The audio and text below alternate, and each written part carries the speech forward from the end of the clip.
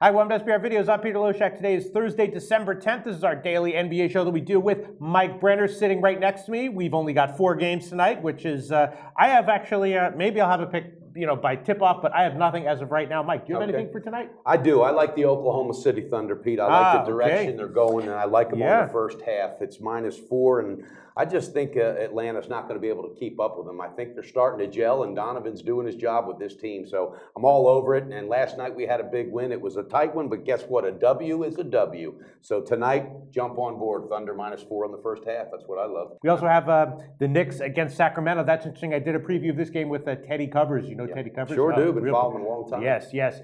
He likes Sacramento. I said it's a bounce back spot for the Knicks. He said, "Yep, they're not." What is that line? Is that -6? -6 feels like a lot of points to be giving, but the Knicks are on a back to back, and Teddy Covers is not a believer in the Knicks. He likes Sacramento -6. What do you think about that? I like what Teddy's thinking. That team's coming together. You know what's happened? George Karl has learned to gel with DeMarcus Cousins, and with Rondo, that's the unseen weapon here. I like that play, and if Teddy's jumping on that, hey, that's not a bad play. I'm sitting back because I'm putting everything on one game, but Sacramento in the future, look out. You know what else he said? He said that he doesn't like the Bulls going forward. He says that they're, we previewed their game last night, and he liked the Bulls a little bit, and they wound up losing barely ATS. But, tonight they're at home against the Clippers, just a 1.5-point underdog. 4 straight ATS losses for the Bulls. And as we know, the Clippers are playing better now, right? They're 6-1 6-1 straight up over the last 7, 3-2 ATS over the last 7, which is not phenomenal, but it's not bad. Yeah. Maybe the Clippers -1.5 against the Bulls. They might, and I'll put a lean on that. I won't make it a pick, but I'll put a lean to take the Clippers. If I'm correct, they've lost 2 now home games in a row. The Bulls, Fred Hoiberg. It's going to take time, and I got a flight to catch. I got to get out of here, bro. All right, we got it. OKC -4 on the opening line. Teddy Covers -6 on Sacramento. Thanks so much, Mike. We'll talk to you tomorrow. All right, Pete. Thank you.